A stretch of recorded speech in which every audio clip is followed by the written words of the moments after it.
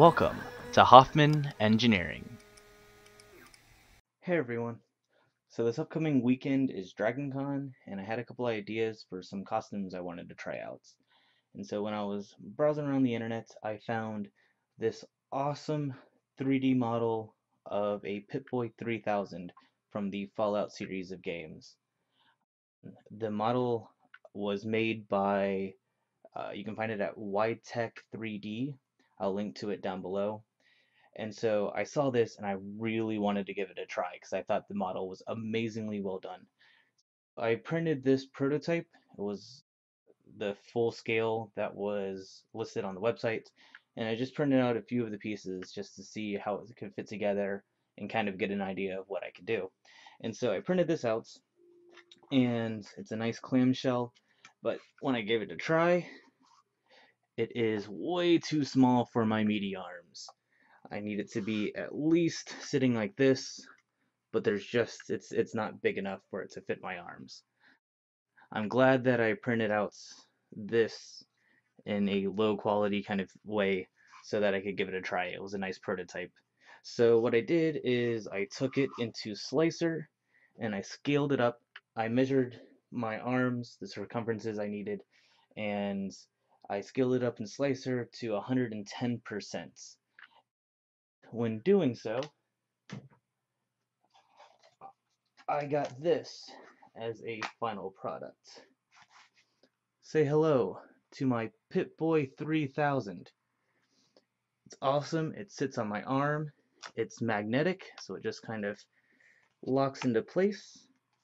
And I made it so that it fit my phone, so I can use a awesome little app on my Android that has all of the Pip-boy features. You can go through all of the different screens and things like that. Let me kind of pull it apart and I'll show you all of the pieces and how they all kind of fit together and kind of what my plan is for this.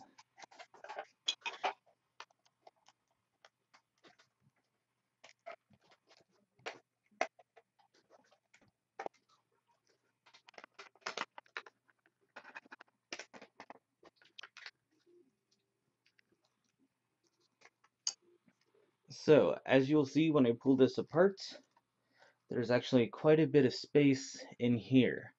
And what I did is I made room in there so that I could have, let me pull out everything, an extended battery pack for my phone. So my phone's constantly plugged in, constantly receiving power from this 500 milliamp monoprice external battery. Um, it's just really well designed. There's enough space in here so that this would fit, so my phone would fit on top of the battery and it would all fit in place and stay fully charged for a full day of convention going. So let's begin with how this was made. You may be able to see here, each of the clamshells was printed in 3 separate pieces. There's a bottom piece, the middle piece, and then joined to the top piece. After they are printed, I put them together. There's little tabs on the inside that fit into the receptacle on the next piece, and they kind of had a really nice press fit. On my test piece over here, if I pull it apart, you may be able to tell that these pieces warped a lot more than the scaled pieces, because these were some of the first prints that I ever tried, first large prints. So they had a little bit of warping, so I used some ABS slurry and I kind of glued them together so that they would stay nice and fit together. And also it helped fill in some of the cracks, especially down here kind of thing. But with the scaled up pieces, I didn't have nearly as much warping because I took time with this one. I took care and made sure that the print surface was spotless and had a good coat of hairspray on it. And so after printing in 3 pieces, they just kind of pressed together, and that was nice. And then this was printed in 3 separate pieces, and these are all ABS together. Before paint, as soon as they came off the printer, I stamped them together, checked the fit, and then used some ABS slurry to glue them together. So these are strong and the top part will not pull off. After that, these were printed in 4 pieces. There's this piece right here, there's this middle piece, there's this back piece, and then the knob. And so these fit together like this. And after checking the fits, I just used some ABS slurry to kind of glue them together and made sure that they were one piece. So that was easy to remove, take off, so I could get to the battery pack and the phone and things like that. So when this was first done, I went to fit my phone in and realized that the phone and the battery pack was a little too thick. And so what I ended up doing was I saw how much thickness I needed and realized that I could just take my Dremel and I could grind down the inside of here so that my phone had some place to sit. So if I pull this over here, I can see that my phone just slots into here pretty flush with the bottom of this piece. Since it's flush, the borders are still kind of covered with this front piece right here, but it sits really nicely inside the Pip-boy, and now there's enough room for the battery to fit on the back and rest inside the Pip-boy. So I'm really happy with the way that turned out. However, after I got it fit, I needed to find some way for the USB cable so that this could stay connected and have enough power for the entire day. So what I did was I took the USB cable that came with the Monoprice battery pack, and I saw that there was enough room after it was in here that I could sand away the inside edge right here, but still leave enough so that the outside edge isn't affected and so that the finish wasn't affected, and I could essentially just hide the cable inside of the Pip-boy. With that ground down, then I could effectively keep my phone in here plugged in the entire time and connected to the battery. The battery will keep it nice and charged, and the battery pack and cables will all be concealed within the Pip-boy.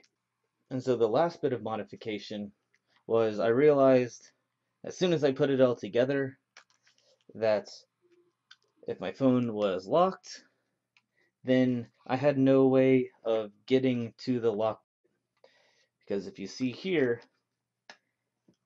I had to effectively grind through the side so that I could get to the lock button on my phone, or else I'd have to think of some way of removing the edge, removing the phone, having to take it all apart just to unlock the phone in case it ever got locked. So I just had to grind down the side here to make a little access way for the lock button. And luckily, that's in a spot in which the side panel here that goes on it, when it's in place, it's hidden. You can't see it right here behind the scroll wheel. And so if I ever need to unlock my phone, I can just remove this side piece and press the button. I think that's really cool. Let me show you exactly how it all assembles and kind of show you how it fits within everything else. So the first thing I do when I assemble the Pip-boy is I plug in the external battery pack, and I make sure that the battery pack is on so that my phone's constantly receiving charge.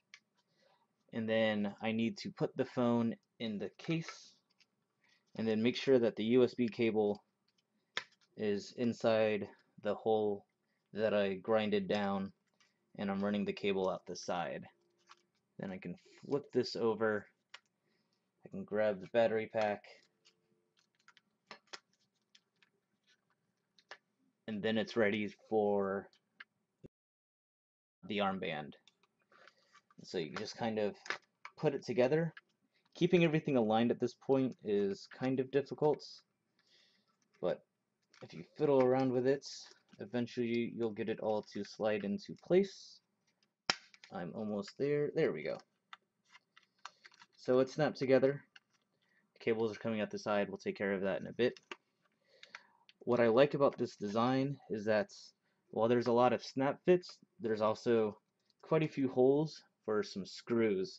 And so they screw together so you have a nice strong fit.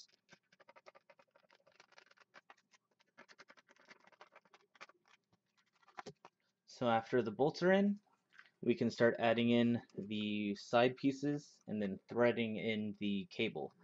So I grab the other side piece, I snap this in,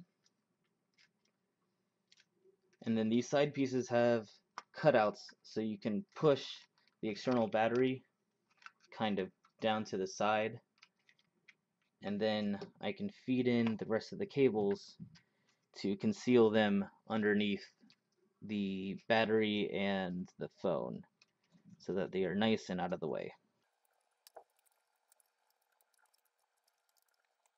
So after they're tucked inside, I can grab the side piece, snap that into place, and that hides the rest of the cables. You can't see anything, there's no cable sticking out of either side, and the phone is continuing to charge the entire time. So, and then what's left is another nifty feature is this top here. There's a hinge, and that's what allows the entire Pip-boy to have that clamshell. So what I did was I took a little bit of metal clothes hanger and I snipped that off, and I'm going to use that as the hinge. So once these are together, I can just take the clothes hanger and put them together, make sure that it's flush, the holes line up, and then you can just insert this pin. So now that creates an awesome hinge, and it works very well. I haven't had any issues with the clothes hanger popping out, so seems to be press fit in there pretty good. And then what I did was I just took the edges and I grinded them down a bit. I bought some magnets, just some little magnets, and I put them into place, and I used ABS slurry actually to keep them in. You can see there's still some white from where it was covered up when it was spray painted, but it's just ABS slurry used to glue it to the ABS Pip-boy, and so that creates a nice little snap, and it keeps it together pretty well. And there's also slots in here for Velcro straps that I'll put in when I'm actually wearing the costume so that the Pip-boy doesn't open up and fall off my arm. But as it is now, it's pretty nice. If I slip it on my arm, it snaps. It fits pretty well. I have full use of my arm. So I ended up spray painting it. I didn't bother acetone bathing this ABS or any finishing really. I just took it right out, applied a couple coats of primer, and then sprayed it so it looks a little bit like a bronze kind of thing. And then I just weathered it a little bit with some acrylic paints. That is my Pip-boy gauntlets, fully functional. It should last more than, I don't know, 7 or 8 hours with that external battery, keeping the phone screen lit up the entire time. So I thought that was really cool. Again, I'll post the link to the 3D model of this and you can print it out yourself. I'd love to see if any of you guys have created this because I just think it's freaking awesome. Okay, thanks for watching. See you next time.